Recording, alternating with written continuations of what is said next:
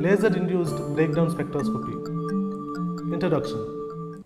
Atomic spectroscopy is the study of electromagnetic radiation absorbed and emitted by atoms.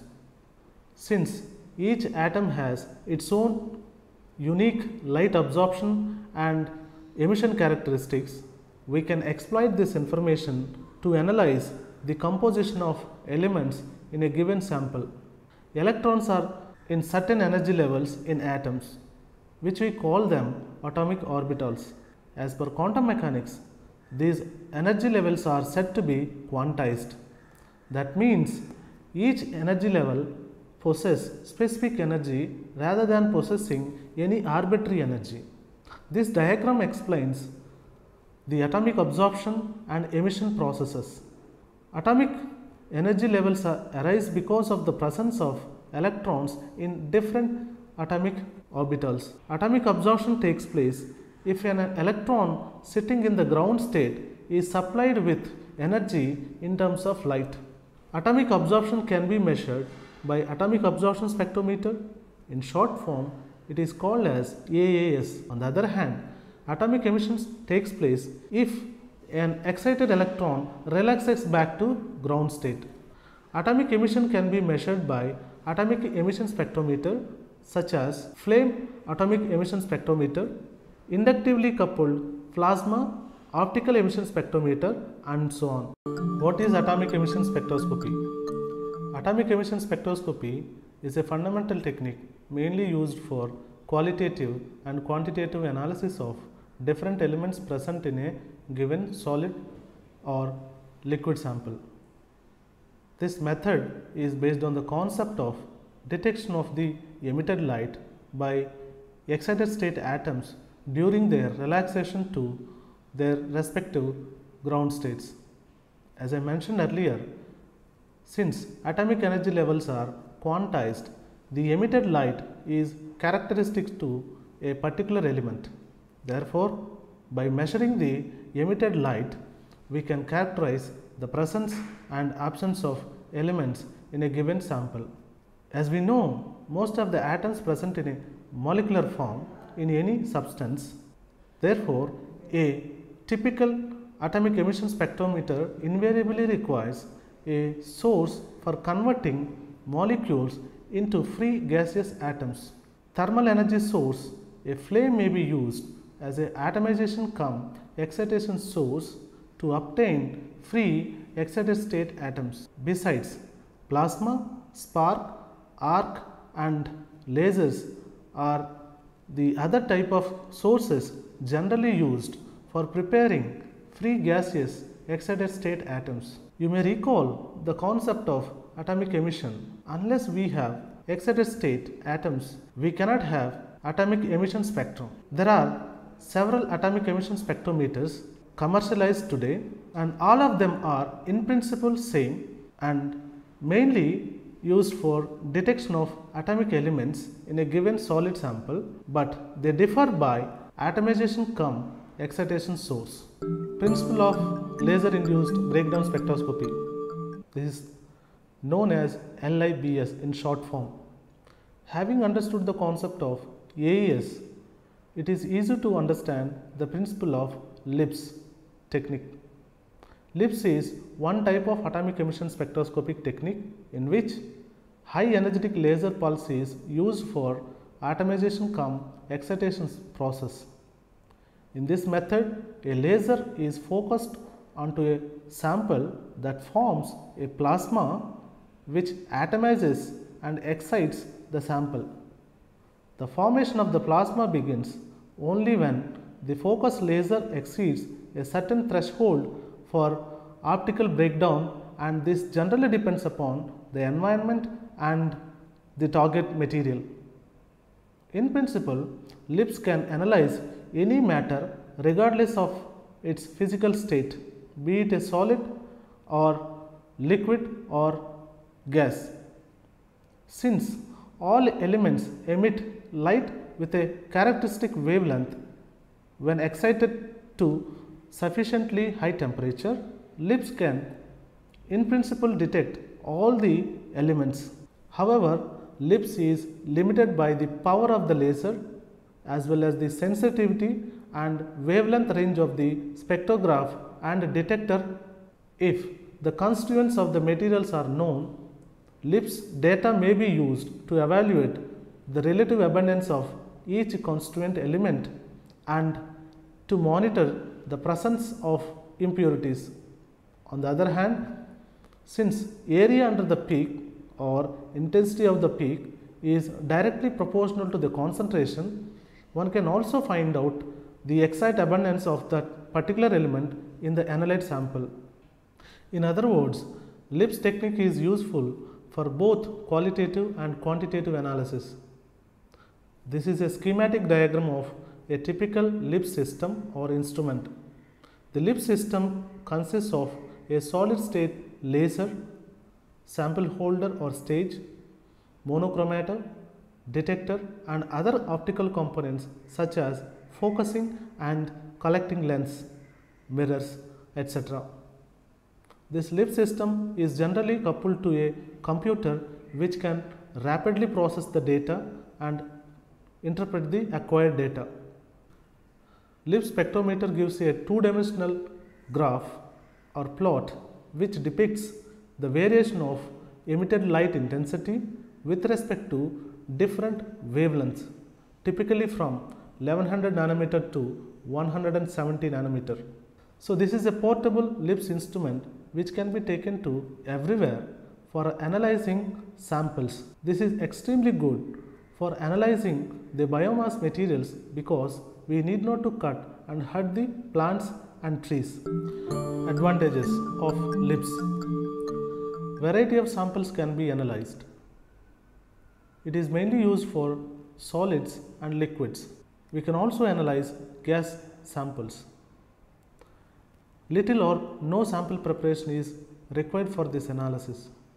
LIBS analysis typically requires very small amount of material, typically 0.1 microgram to 1 milligram, and therefore practically this analysis is said to be non-destructive as compared to the conventional elemental analysis techniques such as AAS, AES and CHNS analysis. Using this technique, extremely hard materials that are really difficult to digest or dissolve can be analyzed using this technique. For example, ceramics and superconductors.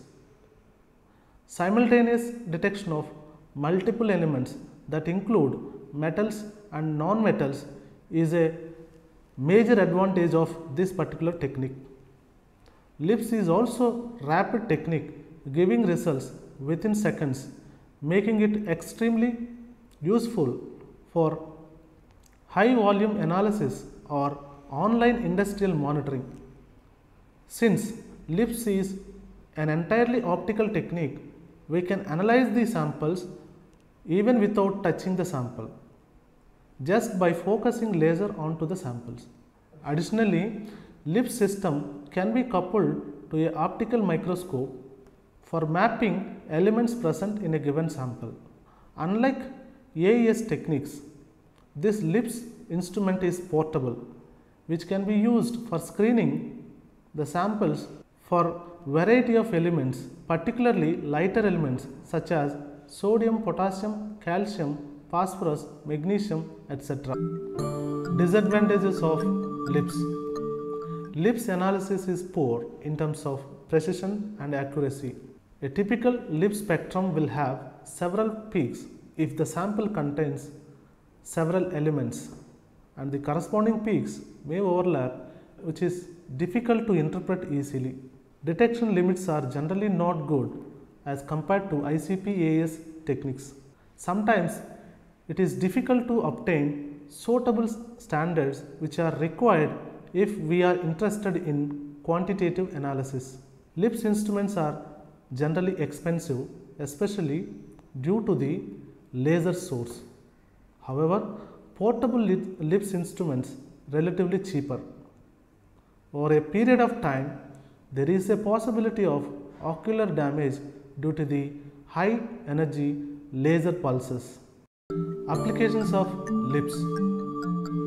Dendrochemistry is the study of trace minerals in tree rings to understand the air pollution in the past times. LIBS has been used successfully for estimating elements present in each rings. This is a photograph of tree rings which is taken just after the LIBS analysis. By pointing the laser exactly onto the tree rings, we can get information of elements in each ring, and we can interrelate this information to the air pollution in the past. Compositional analysis of ash content in biomass. I am sure you would have learnt already from previous modules what is ash. Inorganic constituents in biomass are referred to as ash, and they significantly contribute to several problems during the conversion process, such as fouling of reactor surface and interfering in reaction pathways, which ultimately reduce the yields of expected products and increases the waste. The total ash content and its constituents in biomass vary over a wide range and influenced by plant type, growing conditions, harvesting methods and handling operations. The conventional AES methods such as ICP-OES, inductively coupled plasma mass spectrometry and flame atomic absorption spectrometry may also be used for determining the ash content in biomass, but these methods typically requires proper sample preparation, which consumes both reagents and time. In this context, in recent years, LIBS is found to have more advantages over these conventional methods. LIBS technique is not only more rapid but also economical and facilitates inline blending of biomass materials with different ash compositions to achieve ash specifications for a specific conversion process. Compositional analysis of algal samples. Algal biomass in natural environment act as a bioindicator of pollution. Suppose if some algal species are selectively added to a polluted area, they might serve as a bioremediation tool. However, algal samples need to be analyzed for better understanding of the root causes of pollution. This demands a new technique which is capable of in vivo, online and in real time measurements. It was proved that conventional LIBS setup can be modified such that it could be used for fast online characterization of algal species within the industrial environment. It has been reported that minerals such as magnesium, copper, calcium and potassium can be estimated in few seconds depending upon the selected range and instrumentation. Therefore, in principle, LIBS is capable of real-time in situ recognition of some of the algal species. LIBS spectra of bio-oils. Elemental analysis of a crude oil is performed to determine the presence and the content of various elements such as carbon, hydrogen, oxygen, sulfur, nitrogen, nickel, vanadium, iron, etc. Carbon, hydrogen, oxygen, sulfur and nitrogen are the integral parts of the matrix, while the other are considered as impurities. By measuring the LIBS spectrum, one can conclude the quality of the crude oil. This is a LIBS spectra of oak, pine and switchgrass oils. By looking at the spectra, we can come to a conclusion what is present and what is not present in a given bio oil.